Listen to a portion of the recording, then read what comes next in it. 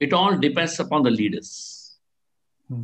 How much they are attached to Srila Prabhupada. That happens when we read his books. When we read Srila Prabhupada books, we understand.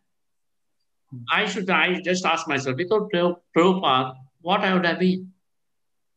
By this time, outside means I would have retired, old man, retired and sitting somewhere and biting my fingers. But because of Srila Prabhupada, even today, at this age, I'm so active. So much to do. So much to do.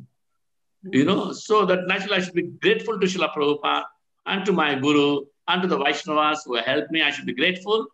And I'm happy. Everybody should have this, because without Prabhupada, what is this movement? Where is this movement? Hare Krishna, Krishna Krishna, Hare Hare, Hare Rama, Rama